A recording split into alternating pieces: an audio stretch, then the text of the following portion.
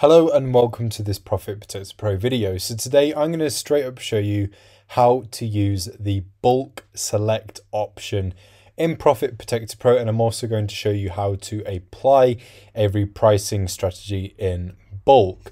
So these are two very simple, easy to use options at the top of the repricing page, and they're going to help you with basically applying bulk actions to items in your inventory. So all strategies to default is whatever strategy that you have selected as your default in your Profit Protector Pro settings.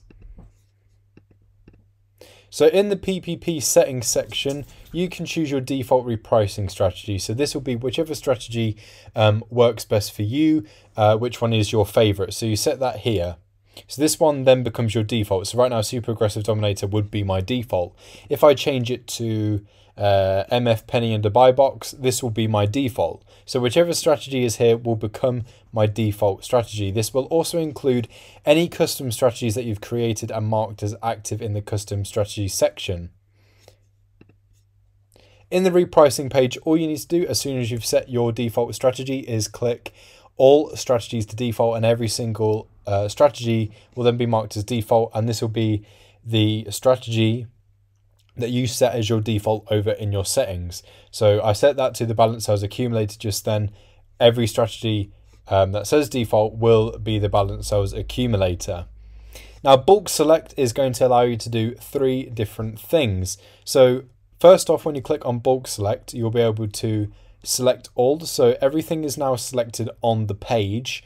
And if you want to select things individually, you can either select that particular item in that marketplace by clicking on the tick box for each marketplace that you want to choose down the row, or if you click on the tick box for all, it's going to select every instance of the item in each marketplace.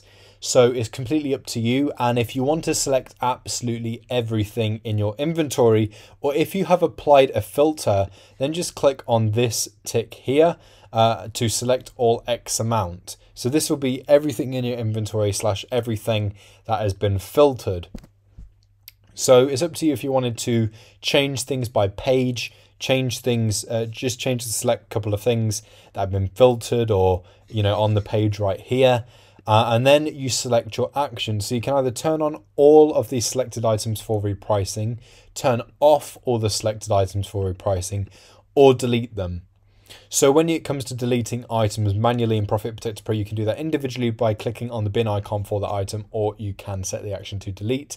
And whichever action you have selected, simply just click on the tick right here.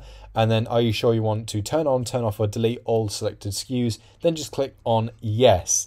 Now, this turn on will not work if you haven't got your min and max prices or strategies set on your items in Profit Protector Pro. So if any items are missing a min and a max, please make sure that they are entered in, because Profit Protector Pro will not allow you to turn anything on that is missing a min, max and strategy. So please make sure all of that information is filled in.